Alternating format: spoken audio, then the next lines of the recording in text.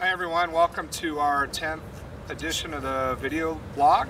My name is Kevin Zacher, head coach of Scottsdale Aquatic Club. We've just come off a fantastic summer of swimming, highlighted by 3 swimmers representing our club at the Junior World Championships in Singapore. Those swimmers brought home, I think it was 7 medals total, 3 gold medals, a fantastic performance from our kids. We also had 3 new Olympic trials qualifiers. And our age group kids won our state meet, we won our sectional meet. It's just really been a fantastic summer. Proud of what we've accomplished as a club. We have a fantastic structure, a fantastic group of coaches.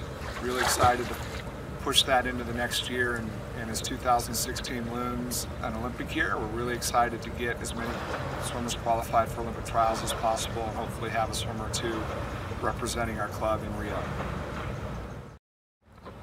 As we head into our fall season now, we really are going to take the next couple months and focus on skill work, a lot of kicking, a lot of drill work, really try and clean up our strokes before we get into the main part of our training season.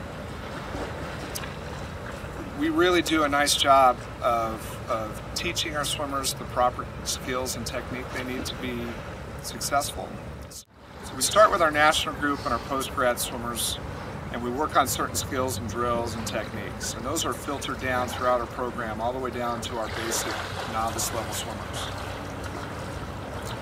We want to teach consistently through the program. We build on those skills as they progress through the program and become more skilled, stronger swimmers, so that they're able to adapt and grow with the stroke and with the skill.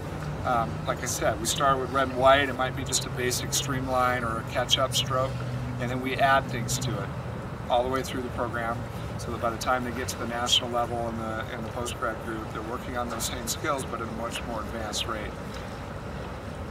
I like our coaches through the program to use a common language, teach common drills, so that I can go to any group, any swimmer in the program, and I can ask them to show me a specific drill, and they'll know what I'm talking about. They'll show me what I'm looking for. It's also important. It's also really important for me that our coaches give a lot of individual one-on-one feedback. You'll notice our coaches continually pulling swimmers out, correcting technique, putting swimmers in a separate lane to work on things that they need to work on. It's really important that we teach proper mechanics, proper skills, proper drills, but do it in a way that each swimmer has an opportunity to learn how to do those skills properly. If that means we take time out, teach a kid one-on-one, then that's what we have to do. That's what I think we do really well. So once again, you can see we've got a well-oiled machine here.